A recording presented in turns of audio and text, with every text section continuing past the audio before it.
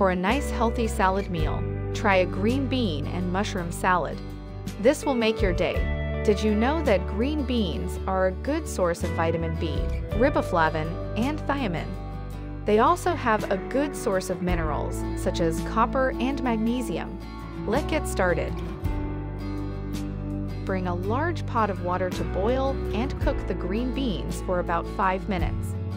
Afterward, drain the beans in a colander to remove the water from the green beans.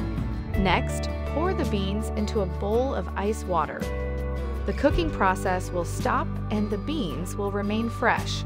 Allow the beans to cool down and drain them again. Next, place them in a large bowl. Then add the sliced fresh mushrooms along with red onion as well.